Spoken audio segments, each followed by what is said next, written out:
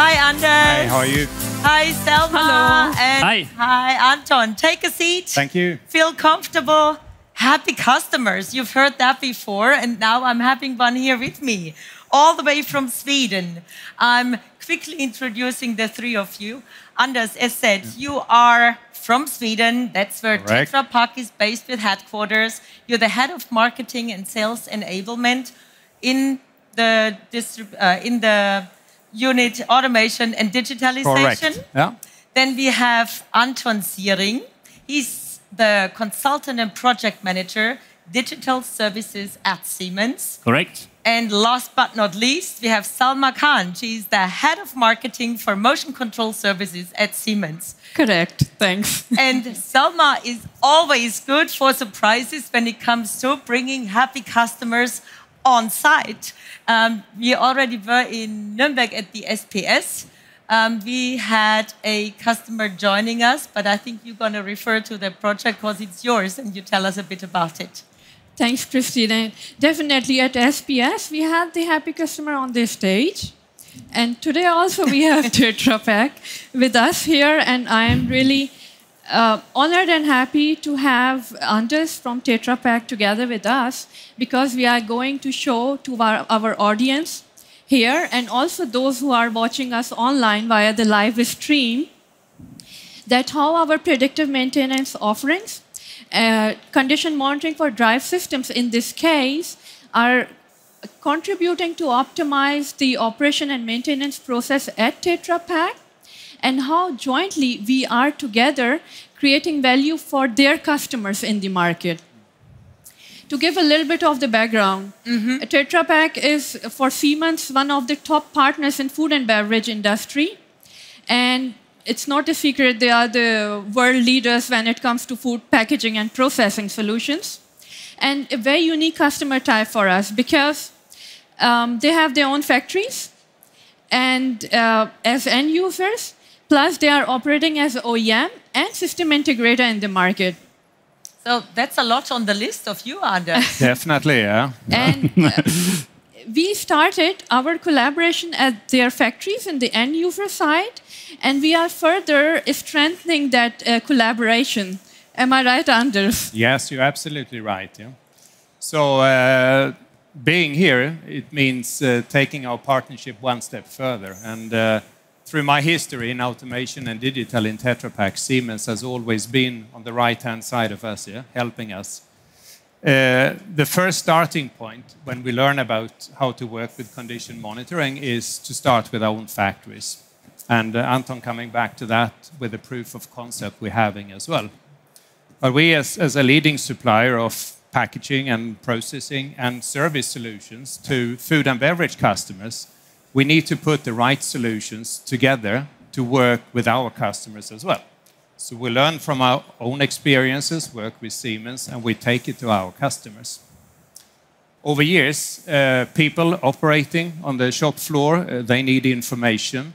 We help them with remote services. But even better is if we can predict things before they happen. And that's where condition monitoring comes into play, where we need to embed those solutions into our equipment and into the services so that we can provide the right solutions to our customers as well. So, talking about condition monitoring service, we have implemented at Tetra Pak a very special solution. That's Anton, true. can you unveil the secrets there? Sure. That's a very good question. And basically, I have to admit that Tetra Pak always been a very innovative, forward-looking, and also challenging partner for us.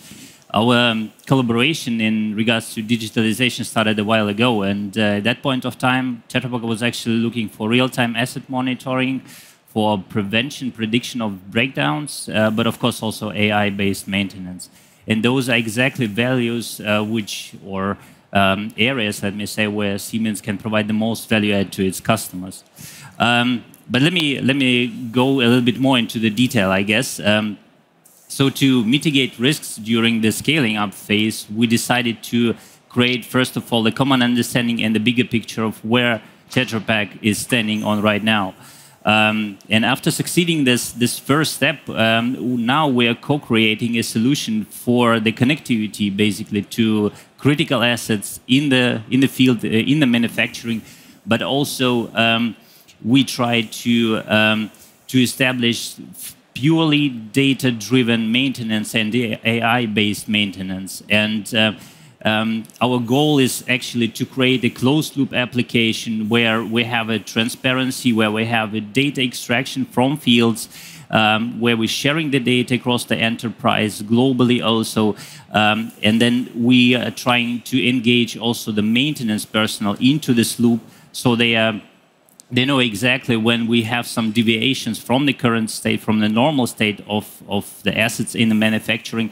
And we're also providing some actions which are to be taken to correct those deviations. But I don't want to go too much into the detail, because I guess Salma has some more insights for us. I have some surprise. We have also at our fair model this solution. We are exhibiting that. And I already aligned with Karsten. He is waiting there to show to our audience what it's all about. Let's see Anton at the exhibit, at the fair booth, just right in the center of the booth, actually. Carsten, are you with us? I hear him and I see him. Welcome to our booth. I would like to show you some example of predictive services for drive systems. What we do here is taking data from drive and motors from the drivetrain and promoting it via serial interface to the new SIMATIC FDE gateway. The SIMATIC FDE gateway promotes the data via the standard interface MQTT to the brownfield connectivity gateway.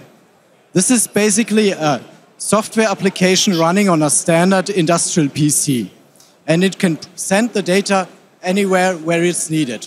In our case, it's an industrial edge application where we collect the raw data from the drive and calculate some anomaly score in case the operation is out of bounds.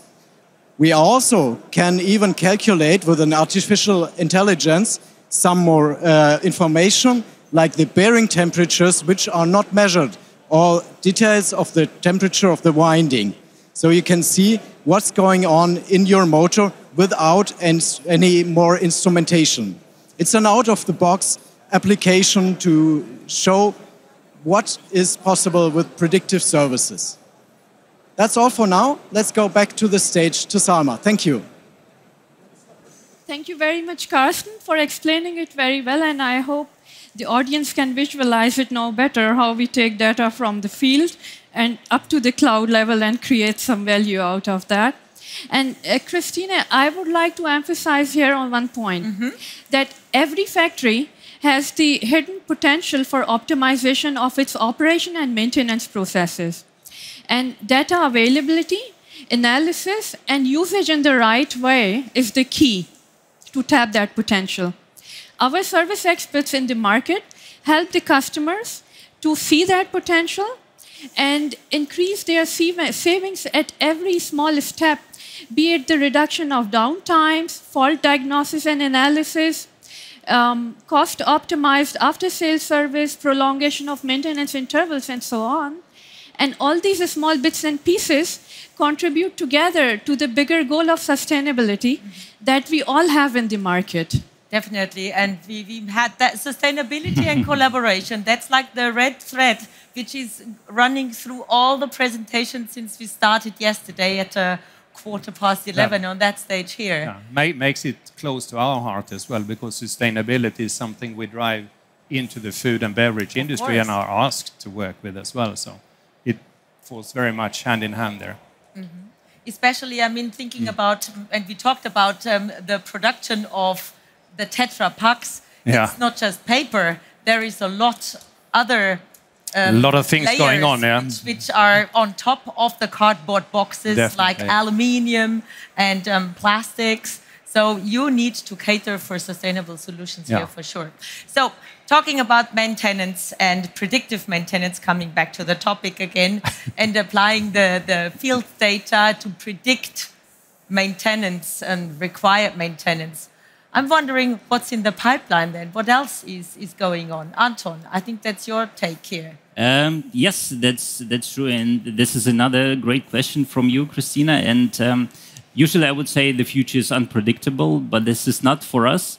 Our partnership is basically defined by challenges Anders already mentioned, but also by the key targets of the end customers, which is productivity, quality, and of course environmental impact or security. But we also would like to base our further partnership on experience we've gathered so far. And so what we're looking at right now is basically to extend our partnership from the starting point, which is the internal facilities of Tetra Pak, to another business areas of Tetra Pak, such as Tetra Pak as OEM. And this is basically what is on our roadmap right now.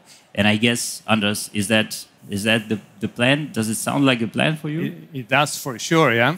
I mean, for us in Tetra Pak, when we look at it, the natural starting point, as I said before, is to continue the work we do in our own factories.